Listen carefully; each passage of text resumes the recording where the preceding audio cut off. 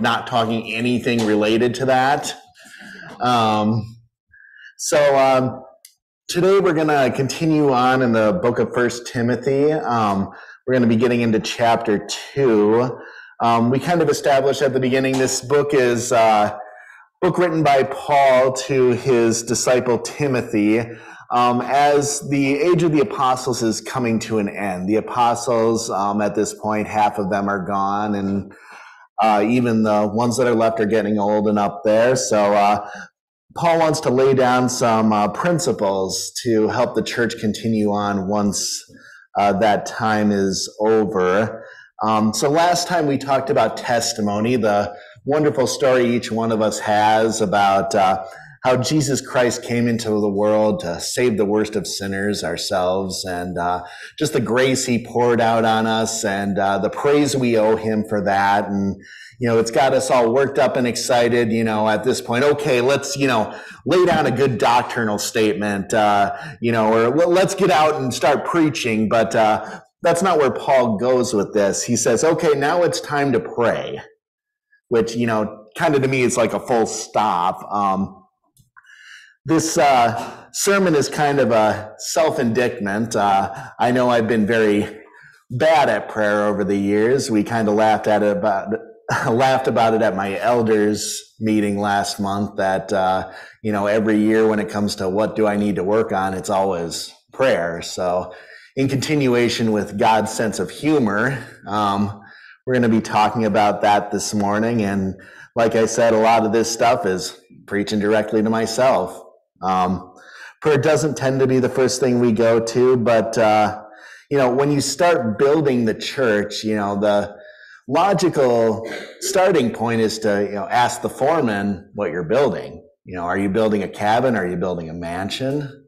Going to them and getting the detailed plan of what you're doing seems like the appropriate response. And also, we as Christians tend to market ourselves as not a religion, but a relationship. Well, if you're going to claim relationship over religion, your first step should be communication, with the one that you're claiming to have the relationship with. So that's where we're going to start this morning. I'm going to read our passage and then I'm going to dive right in. 1 Timothy chapter 2, verses 1 through 7. I urge then, first of all, that petitions, prayers, intercessions, and thanksgivings be made for all people, for kings and all those in authority, that we may live peaceful and quiet lives in all godliness and holiness. This is good and pleases God our Savior, who wants all people to be saved and come to a knowledge of the truth. For there is one God and one mediator between God and mankind, the man Jesus Christ, who gave himself as a ransom for all people. This has now been witnessed at the proper time. And for this purpose I was appointed a herald and an apostle. I am telling the truth, I am not lying, and a true and faithful teacher of the Gentiles. So let's open up in prayer. Lord, we pray that you'll bless this time. Give me the words to say and give those in the audience the ears to hear and to understand. And let us all get what you intend out of this passage, and let us come out of it glorifying you and just wanting to pursue obedience, Lord, the obedience to go and pray for all peoples. And we do this in your holy name. Amen. So starting right away in the first verse, I urge you then, first of all, we'll kind of stop there for a minute because like I mentioned before, first of all, prayer does not tend to be our first response to anything. If, once again, you're anything like me, you start with panicking, trying to fix the problem, worrying about the problem, stressing out a little more, trying again to fix the problem, and then sometime in that 2 minutes at the very end, you quick offer up a "God, please help me," and that's pretty much the extent of it. As one hymn we sing says, "Oh, what peace we often forfeit, oh, what needless pain we bear, all because we do not carry everything to God in prayer." And James puts it, "You desire But you do not have, so you kill. You covet, and you cannot get what you want, so you quarrel and fight. You do not have because you don't ask God. When you ask, you do not receive because you ask with wrong motives, that you may spend what you get on your pleasures. And that's James 4:2-3. So prayer tends to be the after effect, that sometimes even after we engage in sin to try to fix our problems. But we need to train ourselves. We need to get ourselves to the point where we go from that James 4 mentality to actually the James 5 mentality, 13-16. Is anyone among you in trouble? Let them pray. Is anyone happy? Let them sing songs of praise. Is any among you sick? Let them call the elders of the church and pray over and anoint them with oil in the name of the Lord. And the prayer offered in faith will make the sick person well, and the Lord will raise them up. If you have sinned, they will be forgiven. So we kind of need to get in that mentality. Is it sunny out? Pray. Is it, raining out? Pray. Did you wake up at 5 a.m. accidentally? Pray. Pray becomes the natural response to everything, but it's not a natural response. So we need to discipline ourselves to get into that mentality that our first response to everything is to pray.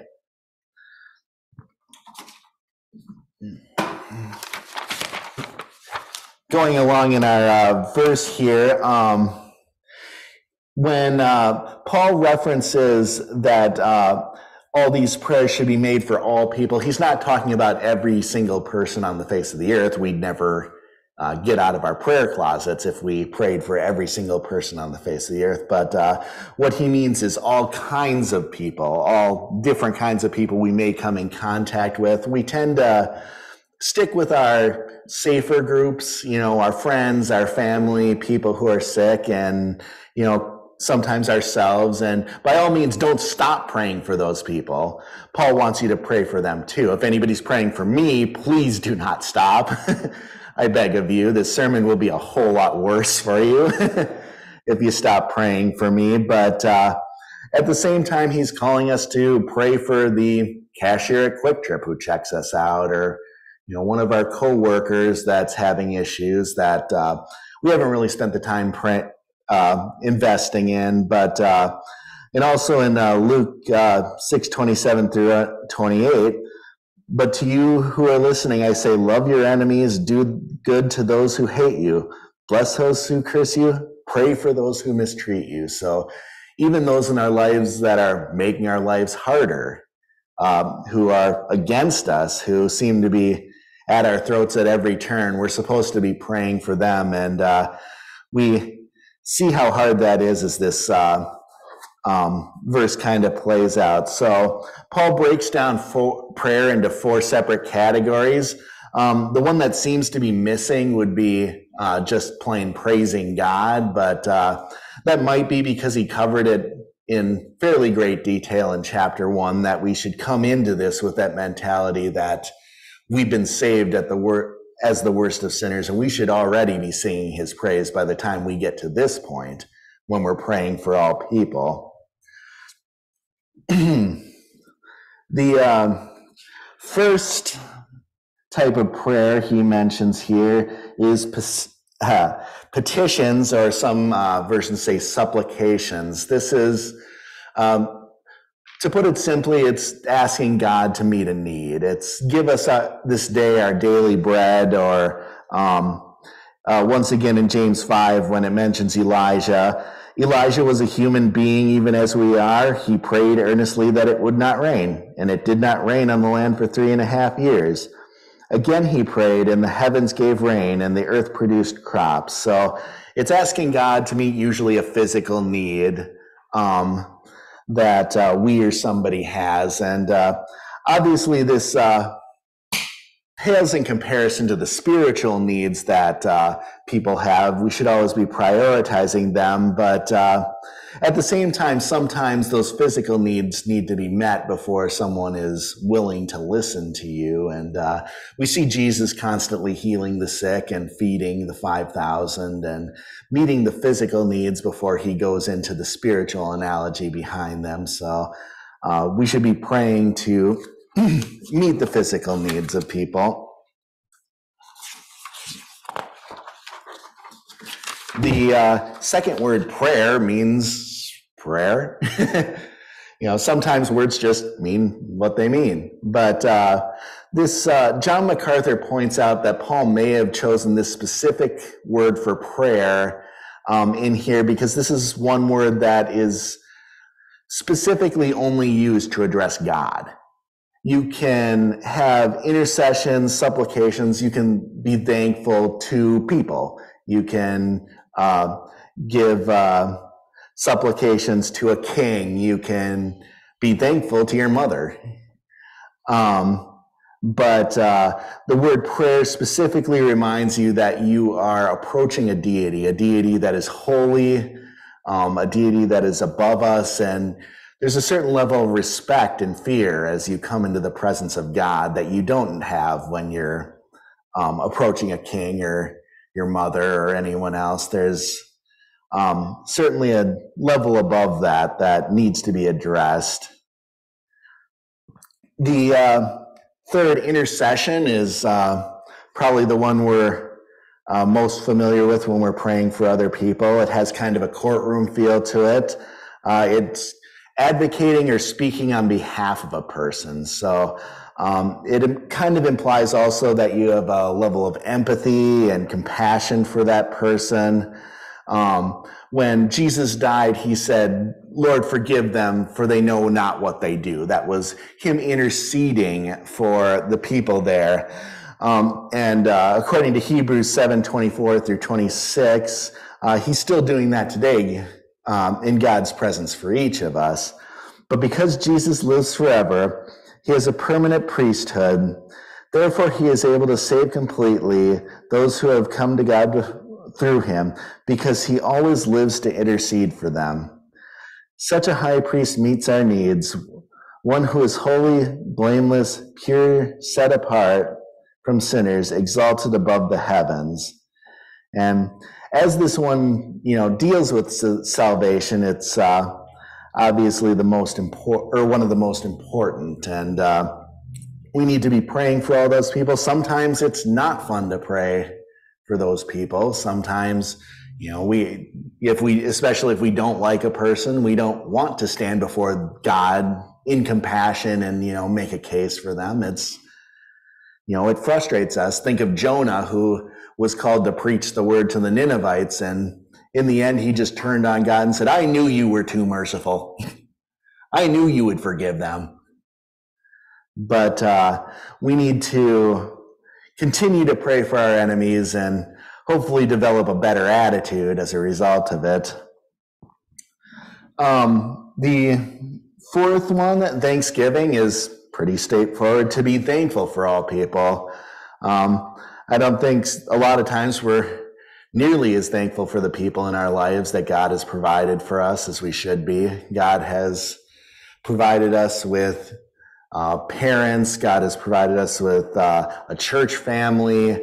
God has provided, sometimes the co-workers, the cashiers, all the people that make up our daily life, and we don't pay enough attention to, but we should be thanking God for them and making that conscious effort. And even our enemies, through suffering produces perseverance, and God can use them much like God used Joseph's brothers. God isn't calling us to be thankful to these people for what they've done, or thankful, for their sinful behavior. God mourns over their sinful behavior a whole lot more than any of us do. But God wants us to realize that, like in Genesis 50:20, you intended to harm me, but God intended it for good, to accomplish what is being done now,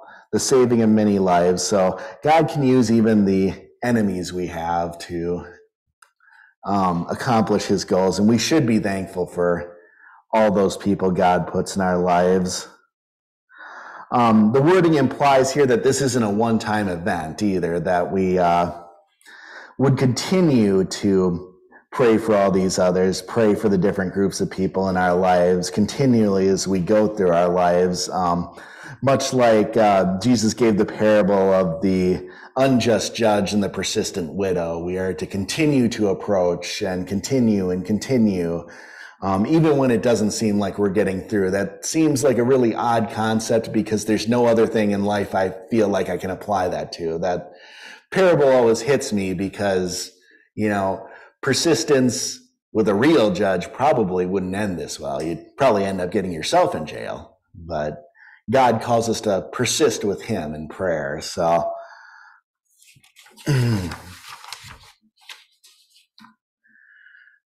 all right. For kings and all who are in authority, that we may live peaceful and quiet lives in all godliness and holiness. So God is calling specifically for us to pray for the authorities in our lives.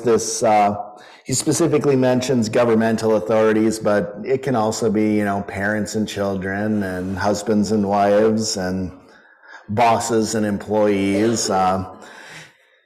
He mentions this probably for, a couple different reasons. One's pragmatic. If we pray for, our leaders to make good decisions, then they can make those good decisions and we can live in peace with them. And, everything can go well for everybody. The other reason I noticed, several commentators and even reading it myself is, they wanted them to pray for the king because unless you told them to, you weren't going to find people willing to pray for these people. A lot of as bad as we think things are here, it's like government's always been full of tyrants and people who manipulate the system. And this was no different. The Jews resented the Romans who were put over them. A lot of the other conquered people did as well. If we look at some of the government authorities, even in the New Testament, the Jewish Sanhedrin ruled, they condemned Jesus to die. They constantly had the disciples beaten, all for their own self-righteousness that they didn't want exposed. Pontius Pilate had the ability to free Jesus, but was too much of a coward to take it up, so he just let it go. Felix, the governor who imprisoned Paul, believed Paul was innocent, but was kind of hoping that he was going to slip him a bribe to get out. So he was looking for a little extra money. And you could do an entire sermon on the different Herods and all the things they did to the people of the faith. And, the crowning thing of it all, of course, was the Roman emperor at the time, Nero, a name associated primarily with the persecution of Christians and one of the worst persecutors of the, church that, even up until today. So Paul here is calling us to pray for that guy. And, who is, without specifically being told, who's going to intercede for that guy? Who's going to throw out their compassion and say, who really would be great to, if you showed some compassion to, Lord, the Emperor Nero. It all comes back to that mentality we learned last time, the trustworthy saying that Jesus Christ came into the world to save sinners, of which I'm the worst. That mentality that, Jesus Christ has already saved the worst of sinners, and therefore he wants me, as the former worst of sinners, to take that message to all the other worst of sinners out there, that his grace can cover anything. His love can defeat anything. Whoa. Make a mess of myself. The rest of that verse, that we may live peaceful and quiet lives in all godliness and holiness. Those peaceful and quiet, the Greek words there have two kind of opposite meanings. One means peace without, kind of like that we talked about that, if we pray for these people, they'll make good laws, they'll allow us to live in peace. But the second one is that peace within, that God will bring peace to us. And, we can adopt that Jonah mentality that it's like, well, I'm going to pray for him, but I'm not going to like it. But, sometimes we get so caught up in the, thinking the purpose of prayer is to get God to take our side in things, but really the purpose of prayer is to conform ourselves to God through that process. Good example of this, if not the best in Scripture, is Jesus praying to God in the garden in Luke 22. Father, if you are willing, take this cup from me, yet not my will, but yours be done. So ultimately, Jesus is saying, here's a prayer request, but conform me to your will. Help me to understand your will. Help me to be transformed in a way that I accept your will. The more we converse with God and start seeing things his way, the more we'll be at peace about everything that we go through.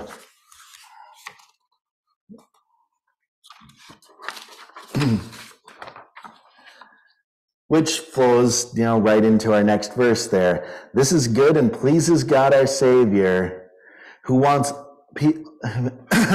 people to be saved and come to the knowledge of the truth. So we always talk about, what can I do to please God? The answer is right there. You can pray for all of his people. You can show love and compassion, the same as he does to the people around you. And not only to save them, but that they might come to the knowledge of the truth. And there's a lot of lies out there. And Paul here is going to lay down some hard truths right here. Some things that we sometimes take for granted, but also tie in with prayer is, first of all, there is one God. This seems like kind of a well-duh statement in, today's world. I mean, even if there are multiple ways to God, there can't be all the gods at once. That doesn't make not everybody can be right, but that's kind of taken for granted in the culture Paul and Timothy lived in. Well, it's the Jews were monotheists and the, newly founded Christian religion was monotheist, but, it was kind of generally believed that, well, yeah, he's the God, Yahweh's the God of the Jews, but I got my Roman gods over here too. The Greeks got their gods, and, the Ninevites had their gods, and so on and so forth. Even if it wasn't blasphemous, it was at least rude to suggest that your God is the only God out there. So Paul is saying here that there is only one God. So once again, going back to our topic of prayer, if you're praying to the wrong God, what good does that do you? Not a whole lot of good. Or a lot of people also started to engage in what was called henotheism, which also means one God, but it means a focus on one God. So they might say, the God of the Bible is the one God, but there's all these other gods too. They're like minor deities. They're not as important. And that came into the church as a problem because people started saying that Jesus was one of those minor deities, that the God of the Bible used the demigod Jesus over here to do his bidding and to work in a world he was not really focused on himself. So we need to come to a knowledge that there is only one God and only he can be prayed to. The second part tends to be more of an issue in today's culture, that there is only one mediator between God and man, and that's Jesus Christ. It's, it might not be hard to believe for people that there is one God, but saying that there is only one way to that God, well, all religions lead to that God, why would I need to go through Jesus? But, and it was kind of even in Paul's time, it was kind of an odd idea. Even Judaism had the priesthood, that step between God and man. The temples had their priests and their priestesses. Even today, you see some things like Catholics have their priests and Greek Orthodox have their icons. And even within, Protestant circles, people are tempted to believe that, a pastor or an elder might be a little bit holier and, might be more apt to handle that prayer thing than anybody else. I know, and it's not just people either. Some use, crucifixes, think, that type of thing gets them closer to God. Johnny had mentioned St. Peter's Basilica a few weeks back. People go places they think bring them closer to God. But according to this verse and really the entire Bible, Jesus Christ is the only thing that brings us closer to God there. As was mentioned earlier, it's a narrow way, and there's only one narrow way, and that's the person of Jesus Christ. And he goes on to tell us why. Who gave himself as a ransom for all people. This was witnessed at the proper time. So Jesus paid for us. Jesus, through his blood, 1 Peter 1:18 through 19.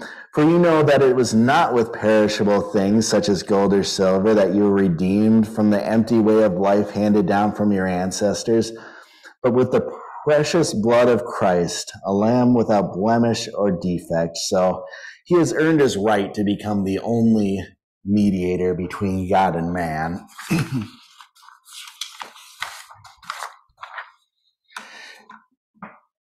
And now through that one mediator, we can approach God with the assistance of the one Spirit interceding for us. Romans 8:26 through 27. In the same way, the Spirit intercedes for us in our weakness. We do not know how we ought to pray, but the Spirit himself intercedes for us with wordless groans. And he who searches our hearts knows the mind of the Spirit, because the Spirit intercedes for God's people in accordance with the will of God. So in a very real sense, because God is the one we're praying to, Christ is the mediator, and the Spirit helps us through that process, we're really entering into a conversation with the Trinity, taking part in that Trinitarian relationship that has existed since the dawn of time. And, really we should be in awe of that. But we tend to, once again, like I said, off-put prayer, and it tends to be at the bottom of our list. And unfortunately, our last verse here kind of goes along with that idea. And for this purpose, I was appointed a herald and an apostle. I am telling the truth and I am not lying, and a true and faithful teacher to the Gentiles.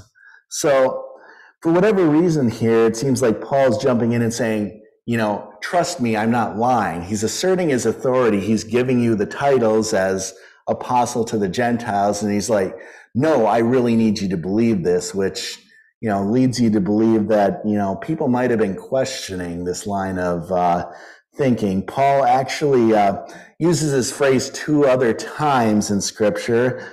One is in Romans 9 when he's trying to convince the people of Israel that if it were up to him, he would be cut off from Christ if it would save them. So if he was able to trade his own salvation for that of Israel, he would be willing to do it. And he basically says, no, believe me, I'm not lying. So, kind of a extreme statement in that one. And the second one is in 2 Corinthians 11, when he starts boasting about his suffering. He goes through all the list of all the suffering he has endured and says, I'm happy that I was able to suffer for Christ, and says, I am not lying, because, with a response like that, people might think he's nuts. Rejoicing in suffering, that's a really out there idea.